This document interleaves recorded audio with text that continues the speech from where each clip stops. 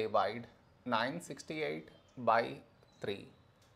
To do this division, we should frame it in this way.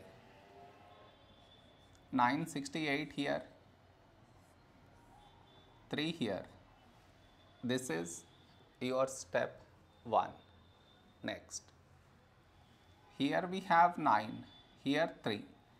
When do we get 9? In 3 table, 3 3s 9. Now we should subtract, we get 0.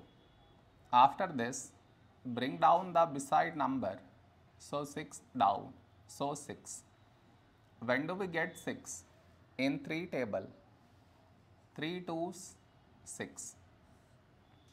Now we subtract, we get 0. After this, bring down the beside number, so 8 down, so 8. A number close to 8 in 3 table is 3 2s 6.